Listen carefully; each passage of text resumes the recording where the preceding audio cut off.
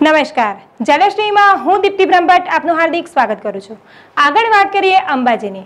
અંબાજીમાં બ્રહ્મલીન થયેલા ચુંદડીવાળા માતાજીને આશ્રમ પર સમાધિ આપવામાં આવી।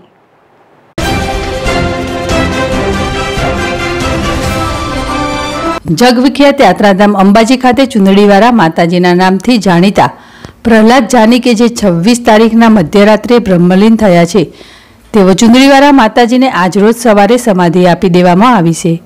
શાસ્ત્ર દ્વારા શાસ્ત્રોક્ત વિધિ સાથે ચુંદડીવાળા માતાજીની સમાધિ આપવામાં આવી છે। સોશિયલ મીડિયાની મદદથી ભક્તોએ અંતિમ દર્શન કર્યા હતા।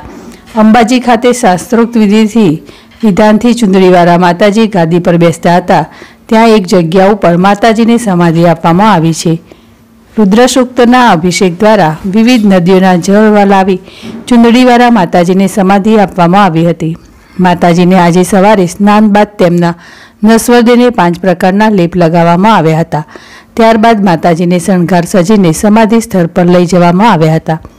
પરિવારના સભ્યો અને આશ્રમના સંચાલકો દ્વારા મીઠું નાખી સમાધિ આપવામાં આવી છે। હાલમાં લોકડાઉન ચાલુ હોય, સોશિયલ ડિસ્ટન્સનું પાલન કરવાનું હોય ત્યારે ચુંદડીવાળા માતાજીના આશ્રમ પર માતાજીના સમાધિ કાર્યક્રમમાં ભક્તોને ઓનલાઈન દર્શનની વ્યવસ્થા કરવામાં આવી હતી। ચુંદડીવાળા માતાજીનું અવસાન 26 તારીખના રોજ થયું હતું। 26 અને 27 તારીખના રોજ માતાજીના નસવદેને દર્શન માટે મૂકવામાં આવ્યું હતું। 28 તારીખના રોજ માતાજીના આશ્રમ પર સંપૂર્ણ વિધિ વિધાનથી સમાધિ આપવામાં આવી હતી।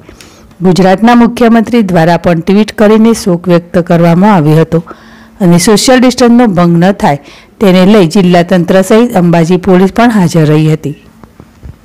અરવિંદ અગ્રવાલ, ZSTV, અંબાજી।